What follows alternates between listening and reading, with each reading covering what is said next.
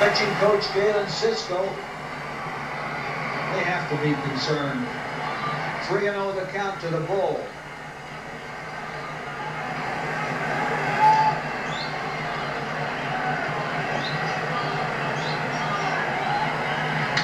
Green light, base hit, center field. The Phillies are going to go ahead. Now they got Schmidt in a rundown, 2-run score. Schmidt's in a rundown, still in a rundown. And they get Schmidt. Now they're trying to get Lazinski. They do!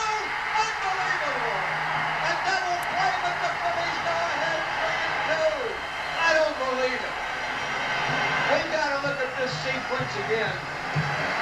Lazinski was probably his biggest hit of the season. A 2-run single. Here it is.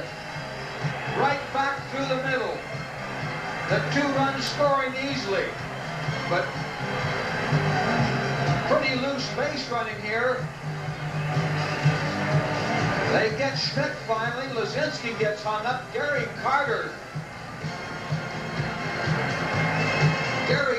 sneaking in behind Lazinski at first, and they get the double play. Unbelievable. 2 runs though, 4 hits, and nobody left on base.